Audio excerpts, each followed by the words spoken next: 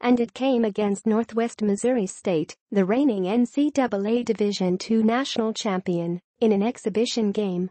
As expected, the Blue Devils won easily, 93-60. Here were 5 observations from the game. 1. It's pretty clear Grayson Allen is going to be this team's primary scorer.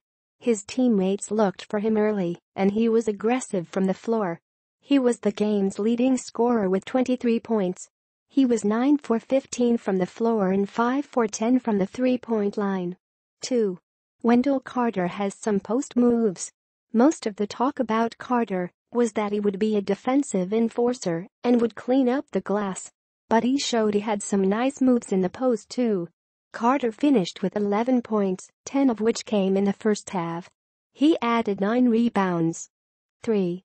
Gary Trent Jr. can score. Trent showed some flashes of potential in the blue-white scrimmage, but he was more consistent in the exhibition game. He knocked down 5 of his first 6 shots in the first half. Most shots were mid-range jumpers. He was the team's second leading scorer on Friday. He finished with 15 points on 7 of 9 shooting.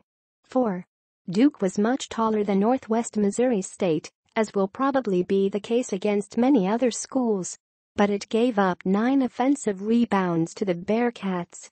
The offensive rebounds led to 13 second chance points, which is something the Blue Devils will have to address before the team's first game.